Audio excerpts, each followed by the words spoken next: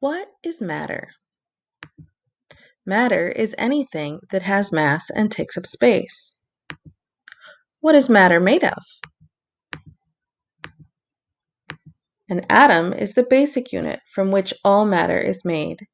Different substances are made of different types of atoms, but all atoms have the same basic structure.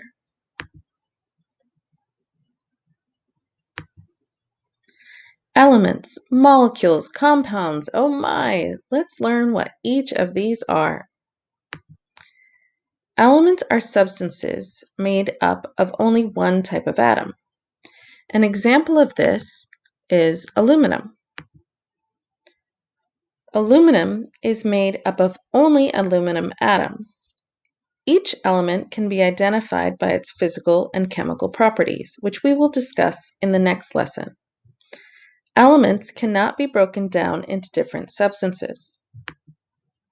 The elements are listed in the periodic table according to their atomic mass. The modern periodic table is also organized to easily see how different elements relate to one another, with elements of similar properties grouped together.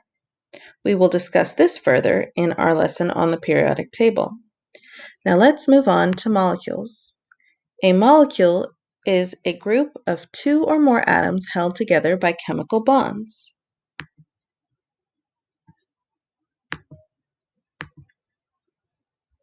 Now let me explain how we atoms bond together to form a molecule. It's just like the letters getting together to form a word.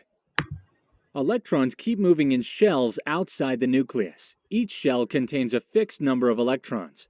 The first shell can have 2 electrons, and the second can have 8 electrons. The third can hold 18, and the fourth can hold up to 32 electrons.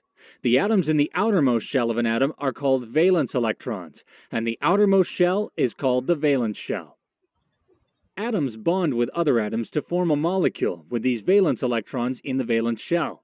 Remember one thing, atoms always keep trying to fill their shells. Take, for example, an oxygen atom.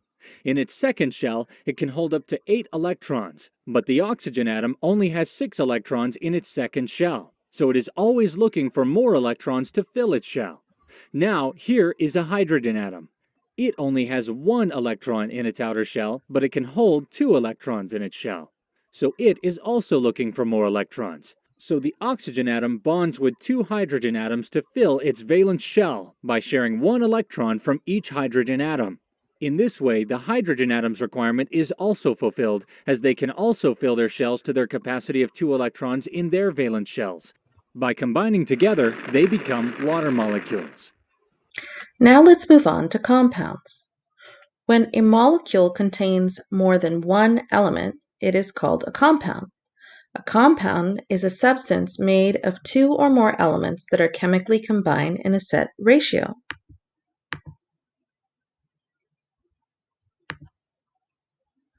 Wait, I thought you said that water was a molecule. Yes, water is a molecule, but it is also a compound because it has 2 different elements. So all compounds are also molecules, but not all molecules are compounds. Can you think of any other molecules that are also compounds?